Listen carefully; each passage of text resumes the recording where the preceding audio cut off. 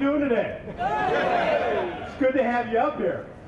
I'm sorry you got to be here.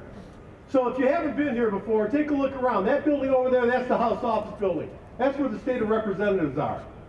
And that building over there, that's called the Capitol View building. I'll give you 3 guesses why they call it the Capitol View building. That's where the Senate is. And this building back here, this is the Capitol. And this is where the leadership is. Do you think they know you're here? Let them know you're here.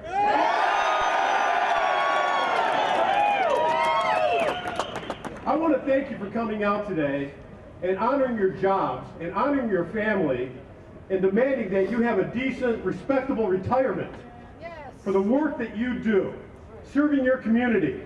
You spend a lifetime, and what happens? You blow out a knee, you blow out a back, you hurt your neck.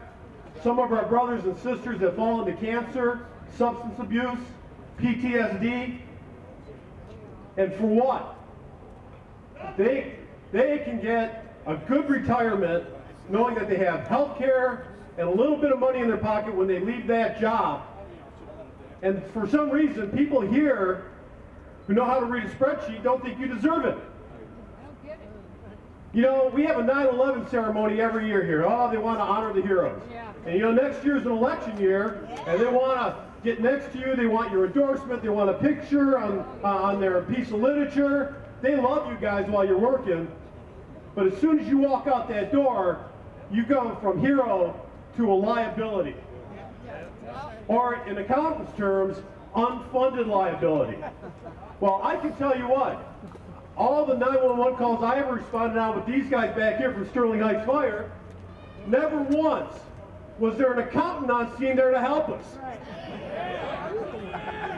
So make sure your voices are heard. Today, we don't want to be here next year for this specific reason. We're going to come back here. We're going to come back here for a whole nother reason. It's a whole lot better. We want to make sure that our voices are heard, that our retirements are protected, that our medical care is protected, that our families are protected. And if you want to do that, there's one thing you got to do. The first Tuesday after the first Monday in November next year, know who your friends are. Thank you so much for coming out.